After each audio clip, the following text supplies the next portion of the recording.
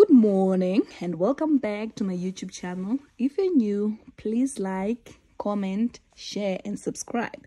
And if you're returning subby, thank you very much. Today we will be talking about Uthando Nesithembu Macele Mseleku. The Mseleku family has been on our screens for years now, and the reasons for their publicity has been polygamy. Musa has 4 wives, and their show Uthando Nesithembu show us their reality. Today we will be talking about Busisiwe Mseleku or Macele, who is the first wife and matriarch of the family. She's a woman who loved her husband so much so that she allowed him to bring more women into their marriage, which isn't something that most people would do. Musa Mseleku often posts her first wife Macele so many times on his social media, and he has praised her for her devotion to him over the years. He says he has no doubt about her ever leaving him and that Macele is the love of his life. They recently celebrated their 20th wedding anniversary, citing that they met at a supermarket in 2000 and they have 3 children. They dated for 2 years before getting married, and she says it was a love like no other. Before paying lobola for his darling, Musa joked about taking a second wife, and Macele recalls saying no.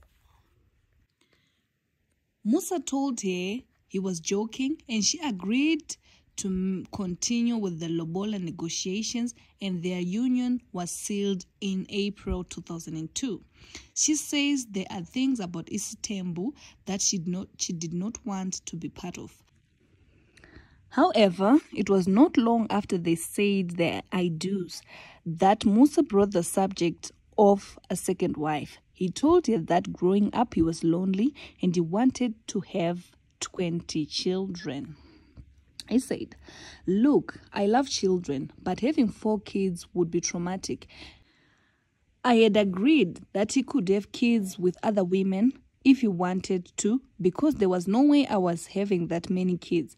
I ended up agreeing to the second wife because I did not want my selfishness of not wanting to have lots of kids to make other women to be single mothers, because it would mean he would impregnate them and leave them," she says. When they got married, he already had a child of his own and Macele didn't. Musa went on to marry Macele, who later died in a car accident before the TV family became famous. I had conditions that I put to him when he said he wanted a second wife. I said I would not be living in the same yard as another woman, so I moved out of the family home, Mzumbe. I moved out before they got married. I knew that I would not be able to cope knowing that my husband was just next door at another woman's house and I could not be with him. I gave him the permission he wanted for a second wife, but I said I was not getting involved in anything. I think traditionally I was supposed to be part of a welcoming party, but I refused to be involved in any way.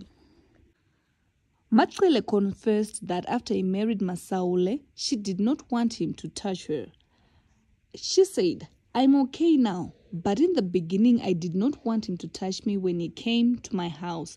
It was not until I fully accepted our situation that we were able to be intimate. Otherwise, I came up with all sorts of excuses about why we couldn't." Now, her husband rotates his time with all his wives, she said. He is away for 3 days and he is with her on the 4th.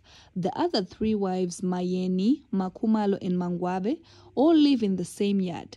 Macele says he spends time with each of them every day, asking about their days and spending time with the kids.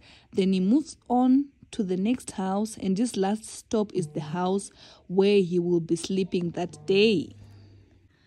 Their arrangement does not bother Macele at all because she did not want to live with the husband anyway. When I was growing up, Ubaba used to work far away from home and the women lived alone with the kids. Then they would return on Easter and Christmas and it would be a joyous time. So that is what I wanted too. I wanted the time my husband would be home to be amazing and joyous because the kids and I missed him and he would go again. It does not matter how many wives a man wants to take, but he must always ask for permission from the first wife. She says they initially entered into a civil union, which had to be dissolved so they could be married under customary law to allow him to take a second wife. Women need to know that once they agreed to the second wife, legally they cannot really say no to a third or a fourth. Yes, you can protest against your husband, but legally you do not have the power to you had in a civil marriage. With everything that happens in a polygamous marriage, Macele says she will never compromise her values. If I could have a do-over of my life, I would still choose Mseleku, but definitely not Nesithembu. I will not change my values for anything. That he has other wives is a compromise on his own. On the issue of Musa taking a fifth wife, Macele says whether he does it or not, he will still not achieve his dream.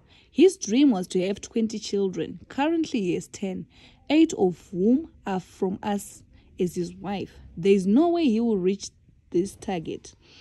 When the conversation about Nesithembu started, I said he cannot take another wife after we have been married for 20 years. He thought that 20 years is a long time and now we are here. In that 20 years, he could have married 8 wives and possibly reached this target, but he didn't, and that has nothing to do with me. He has not had a white wedding with some of his other wives, and there was a further delay because of COVID-19. I may give him a grace period of 2 or 3 years, but once that is over, we will have our big anniversary and he can finally wear a wedding ring.